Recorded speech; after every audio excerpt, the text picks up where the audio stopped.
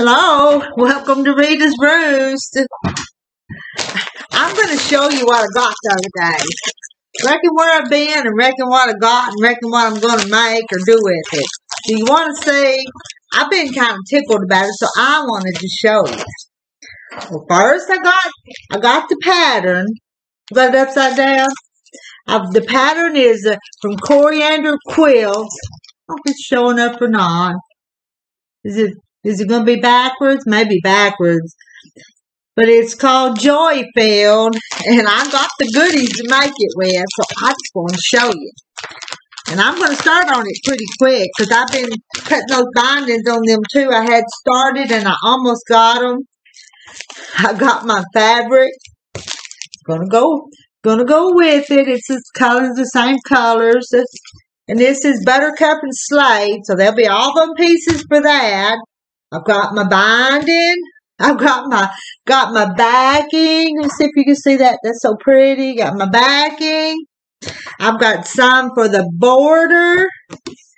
And this piece would be some of the background. I don't know if you can see it, but it's got little white flowers on it.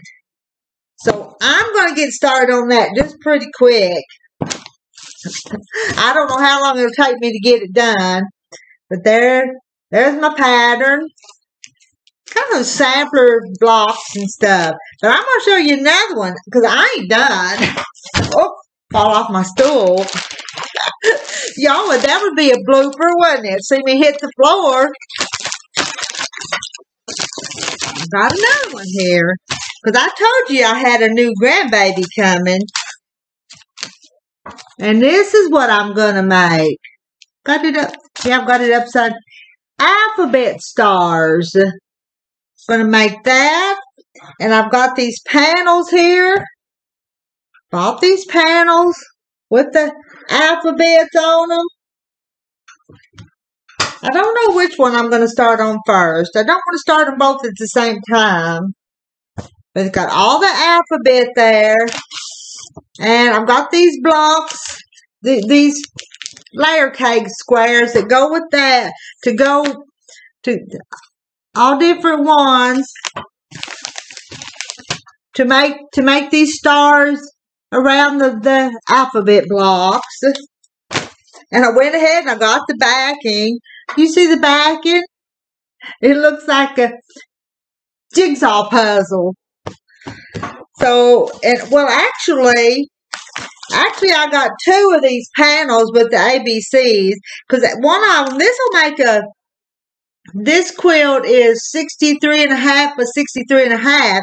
So I'm going to make one pretty good size, then I'm going to make another one kind of small. I don't exactly know how I'm going to do it yet. There'll probably be enough of this layer cake to square them up and put them together. But anyway, I've got these three projects to do.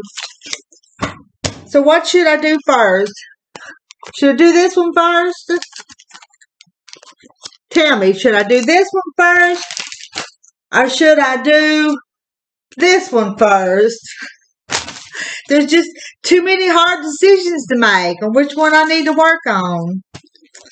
But anyway, this one's going to be so cute.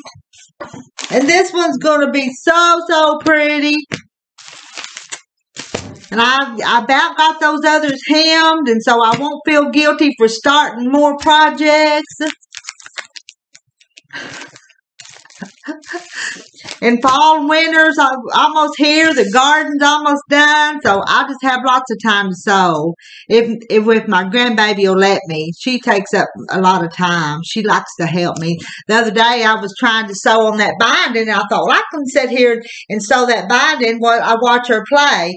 But every time I would sit down at the table where I had the quilt, she would come and bring a book, and I'd put her up in my lap and we'd read a book. So I didn't get much done. But then I learned that if I stood up and worked on that quilt, I didn't have to hold her and read to her. So I got it done. Poor little child. She's not neglected. She's actually a little bit spoiled. She's a pretty good baby as long as you just let her play and she runs around and do her own thing. But anyway, I just wanted to show you what I've got going. I've got more projects started. I'd be embarrassed to tell you how many started that I haven't done, but maybe I'll get them someday. It's all good. All right, that's it for me. I love y'all, and I'll keep you updated on this project. See if I get it done for spring. Bye.